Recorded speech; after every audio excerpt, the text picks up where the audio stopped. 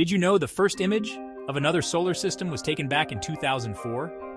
Astronomers used the Very Large Telescope in Chile to capture a groundbreaking image of a planet orbiting a brown dwarf star, 2M 1207, located 230 light-years away in the constellation Centaurus.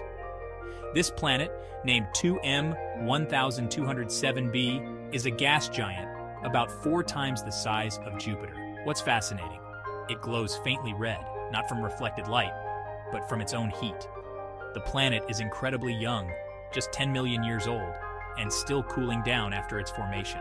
And get this, its orbit is massive. It's 40 times farther from its star than Earth is from the Sun. That's way out in space.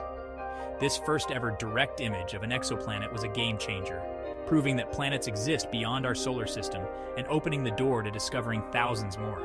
Space is full of surprises. What will we discover next?